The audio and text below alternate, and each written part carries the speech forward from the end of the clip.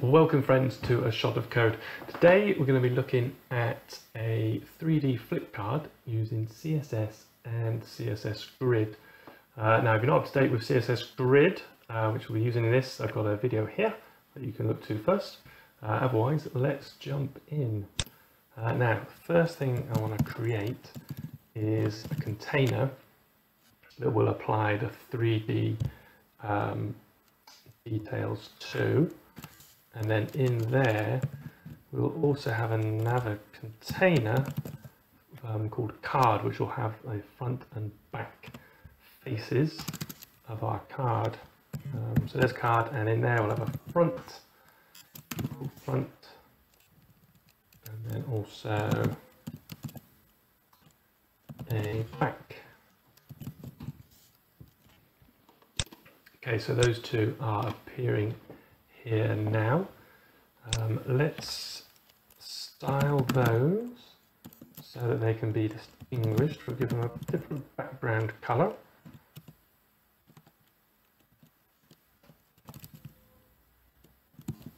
So the front will have orange, and on the back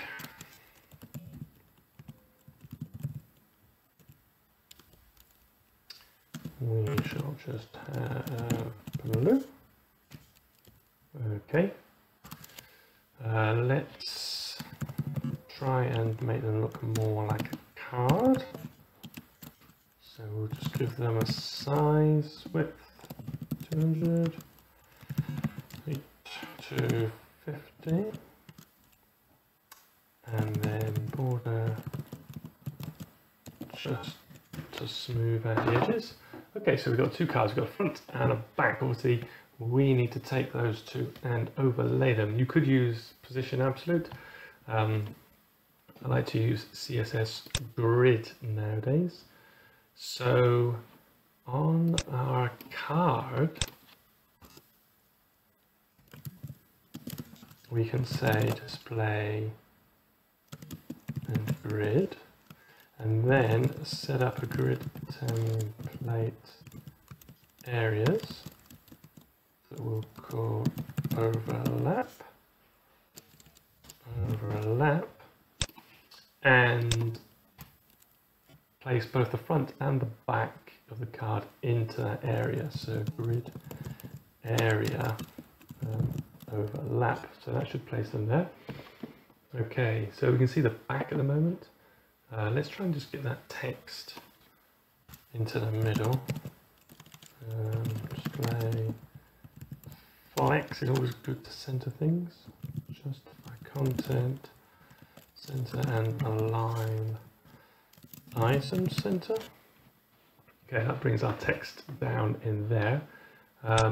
If we're sitting back a moment because it's first, let's just move the back above, so then we see the front, which looks a bit better. Now let's try and set up our 3D aspect here. So this starts at our outermost container, where we need to say perspective and give it a distance. You just need to play around with that value. About 800 is good. It's trying to say how far you are away from the item, which will affect how much the 3D effect looks. So the bigger that number, the less 3D it's going to look. Okay, and then on the card, there's a couple of things we want to put on here. We need a transform style of preserve 3D. So this specifies that the direct children of that card will all work in a 3D space, which will allow us to get this this rotation going.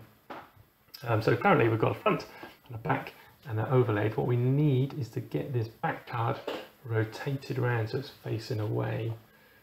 So on our back we'll do a transform and rotate Y 180 degrees. So we're not going to see anything from that just yet, but that back card is now facing away from us. Okay, so let's put a couple of buttons on here so we can action the flip. So on click, flip, and we'll take a copy of that. So we'll have a flip and a flip back, like so. And then we're going to need a little bit of JavaScript to handle those. Function flip. We'll get the card element.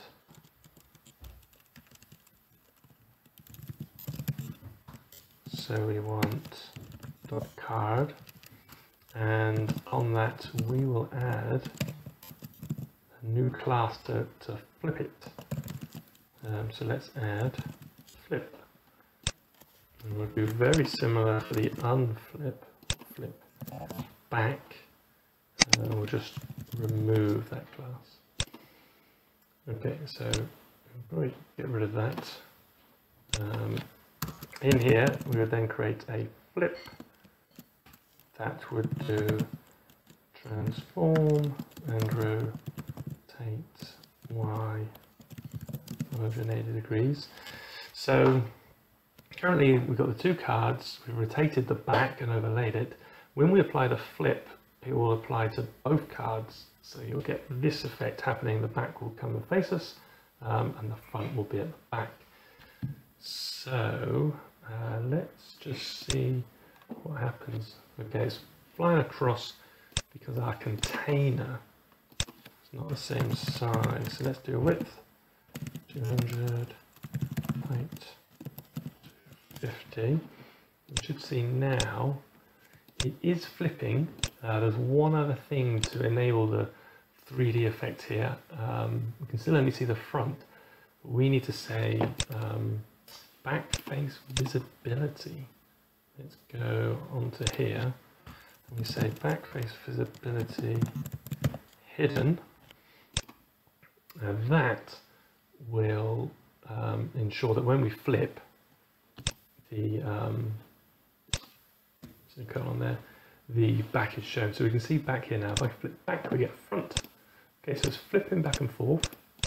Let's animate that now so it's not just a one step. So on our card again, let's add a transition.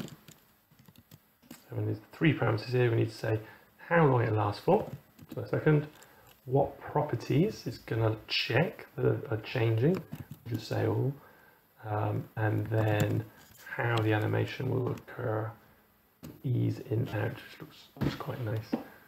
So if I flip now, we can see it's going back and forth, and you can see the 3D effect there, and it's coming down over the cards. So yeah, there you go. That's how you put together a 3D flip card in CSS. I'll upload a link to this CodePen in the description below. Hope you enjoyed. Thanks. Bye.